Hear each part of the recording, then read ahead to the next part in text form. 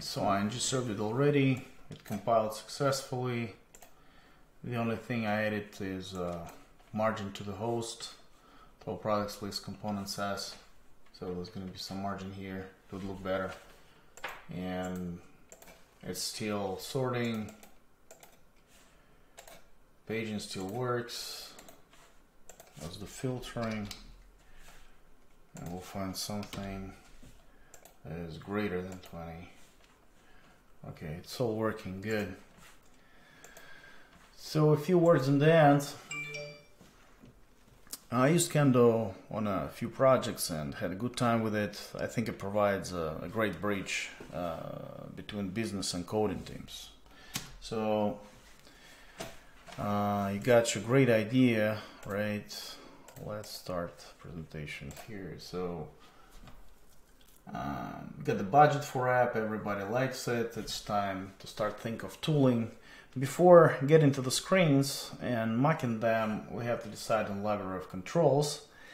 Then it should decrease the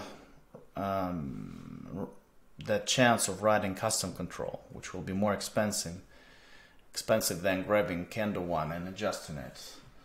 So we decided on controls and get into the screens, and hopefully like third of it or big parts we can find on library of control that we chose.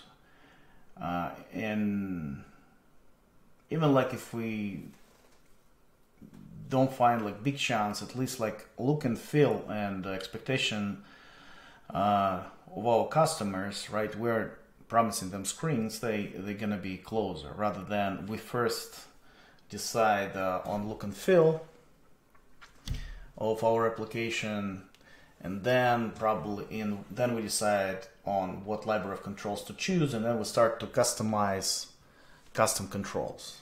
That is usually takes time and can introduce bugs. So not a good route.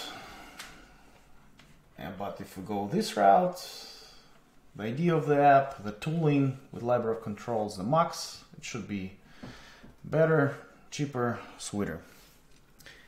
All right, this is it. Thank you.